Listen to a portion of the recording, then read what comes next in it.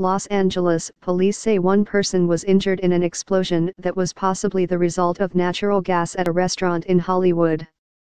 The Los Angeles Fire Department says one woman was evaluated for injuries after the blast Wednesday night at the Tin Horn Flats Saloon and Grill, but she left on her own. The explosion happened at about 7:30 p.m.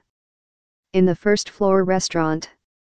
The rest of the six-story building is apartments, and police and firefighters were investigating the rest of the building to make sure it's safe.